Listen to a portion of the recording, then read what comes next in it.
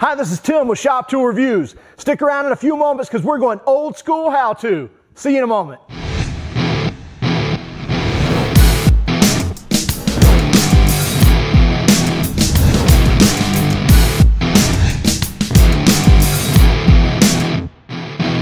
So this is a three-part series we're doing on rebuilding a Quadrajet carburetor. I know, you're asking how many decades it has been since we've seen carburetors on cars.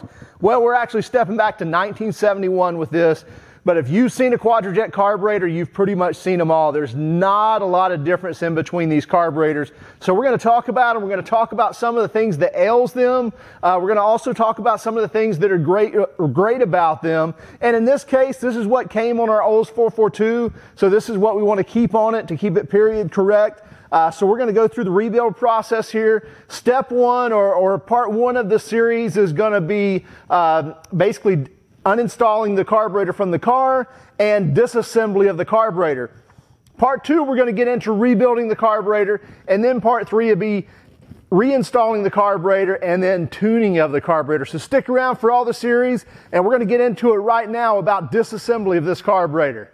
So this is the Olds Rocket 350 here. We're removing the carburetor. First thing we're doing is removing the fuel line. So a couple of wrenches to remove the fuel line. Then we're going to put that over into a dish there to drain the gas. And then these 4 1/2-inch bolts. So very easy to get out. Shouldn't be too tight. A lot of problems are people over torquing these. So you definitely don't want to do that. So we're going to remove these 4 bolts to remove this carburetor. Pretty simple operation. Nothing specific here. Easy to get to. Should be easy to tell, which bolts need to come out. Then next, just going to take a flat blade screwdriver. You can take needle nose pliers or what have you, and remove the throttle linkage pin here. So once we remove that pin, then the throttle linkage pretty much unhooks. Unhook the vacuum line, and we've got the carburetor off. So there you have it. Removing the carburetor off the Olds 442. And ready to start disassembly. One of the elements of the Quadrajet is that the well plugs like to leak. The well plugs sit down below the fuel bowl where the primary and secondary metering rods or jets actually live. And they'll like to drain off or to leak a little bit. And as you can see in the intake here, this pooling of fuel, and that causes some hard start issues, and also it drains all the fuel out of the carburetor, so your fuel pump has to compensate for that when it tries to start again. So here's the Rochester Quadrajet sitting on the workbench, ready for us to disassemble and start the cleanup process. So here we go. So first thing we're going to do is take out the 11 screws that hold this thing together. There are 2 on the bottom, easy to take out, easy to get to. Get those out first, get it flipped over, and then the 9 remaining on the top. Again, pretty easily identifiable. 2 of these are down in the primary. You have to open up the throttle or the primary choke lever there, and then get to those. And those are the taper-headed ones. The rest of these pretty much look the same, other than the 2 long ones that'll be back behind the secondaries you'll see in a moment. So pretty much all the same screws. Like I said, these 2 here that we're taking out, those 2 are your long ones that'll hold this together.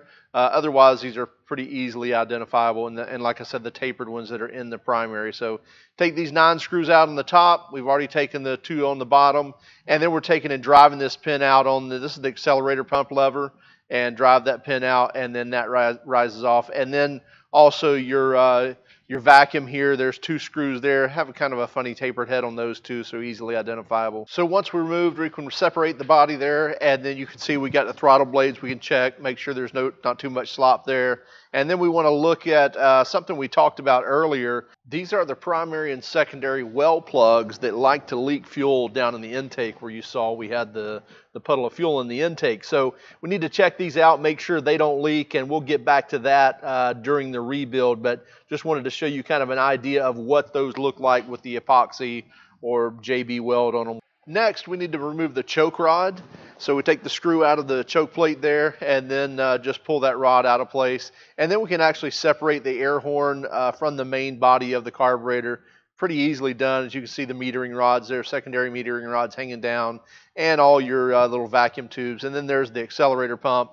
We'll want to check that out. We'll replace that during the rebuild. Now these are your primary metering rods that meters the fuel on the primary side. And then we're going to remove the float bowl insert that protects the float. And now we're just going to pull out the float, which will bring out the needle and seat with it.